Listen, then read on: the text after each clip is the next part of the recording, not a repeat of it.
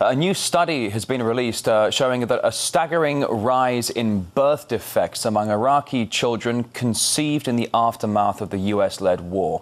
The findings were published by the Bulletin of Environmental Contamination and Toxicology.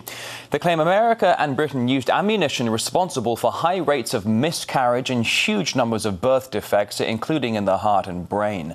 Let's now discuss this further with Professor Christopher Busby from the European Committee on Radiation Risks. A great pleasure to see you today. Thank you for coming on the programme. Let's address the issues here immediately. Overall, the study finding that the number of babies in Fallujah born with birth defects increased by more than 60% in past 7 years. Very, very big numbers indeed. However, no direct medical evidence has been given. Are you buying it?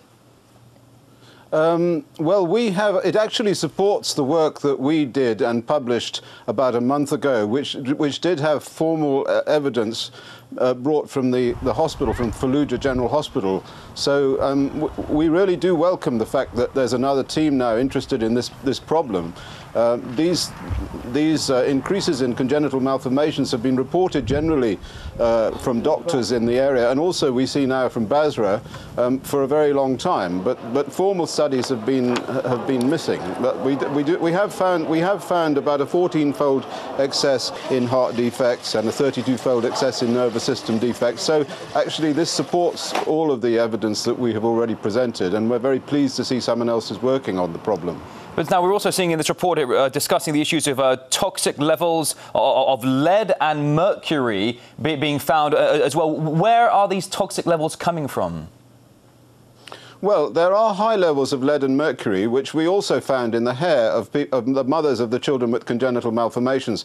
But I have to say that, that lead and mercury are not associated with increased risks of congenital malformation. So I think that as far as that is concerned, the authors of this new study are really moving in the wrong direction. I think it's almost certain that the cause of these effects is radiation from uranium or depleted uranium, which of course that they do mention, but there's no study that we know of, and there's no mechanism, no biological mechanism which associates the exposure of lead and mercury to these kinds of congenital malformations. After all, there was a lot of lead in petrol, you know, before they banned it, and if it had been causing congenital malformations, you would have seen increases in these rates all along motorways. Well, it's very interesting how it's very interesting how you bring in that last point. You're discussing the issues of radiation exposure, possibly behind these birth defects, as you say.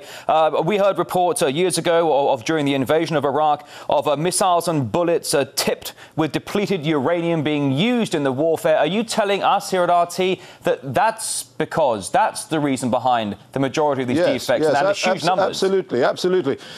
That's absolutely the cause. In fact, in our paper that we published last year, we measured the levels of uranium in the hair of these mothers, and we were able to look along the strand of hair. You know, as you know, hair grows slowly, and so if you look at the end of the hair, you get a sort of historical view of what's happening, and the uranium was increasing towards the end of the hair. So we believe quite strongly that it was the uranium weapons, the new uranium weapons that were used in Fallujah, and of course they used an awful lot of depleted uranium in Al-Basra as well. So that's also probably the cause of that.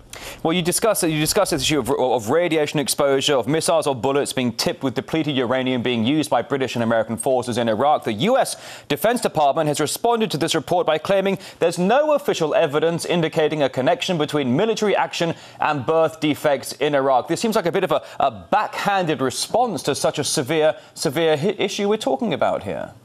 Well, of course they would say that, and they would attempt to cover up anything that they've done. But I have to say that it's getting increasingly difficult the more and more papers that are being brought out on this issue. And I reported this whole issue about the uranium in the hair and the congenital malformations at the United Nations Human Rights Council last month.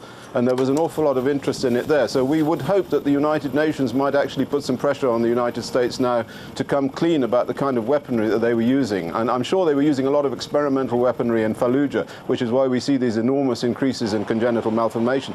Increases which have never been seen after any war in the past, I have to say, unless really serious agents like Agent Orange were being used. And there's no evidence that anything like that was being used in Iraq. All right, Professor Christopher Busby from the European Committee on Radiation Risks. Many thanks for coming on RT today. Thank you.